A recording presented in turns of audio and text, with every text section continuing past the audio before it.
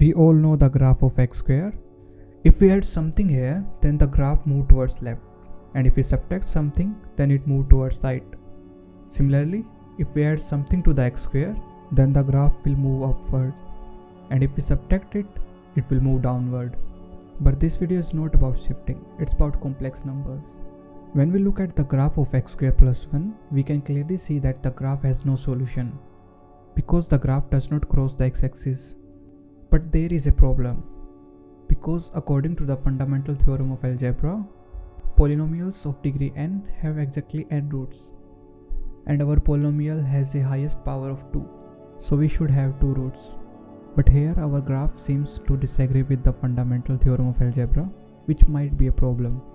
What fundamental theorem of algebra telling us that there are 2 solutions to these equations which we plug into our function and we get 0 out. Where could these 2 missing roots be? In our one-dimensional line, we can see all numbers, positive, negative, fraction, and even irrational number too.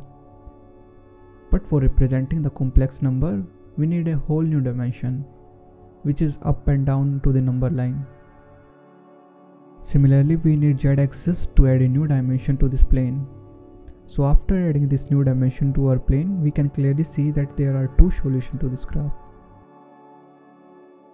Now let's find the roots of this quadratic equation, y equal to ax square plus c. Let x equal to p plus iota q is one root of this equation. So we put x into the equation. After simplifying we get, but q is not equal to 0, because our roots are imaginary, and a is also not equal to 0, so p must be equal to 0.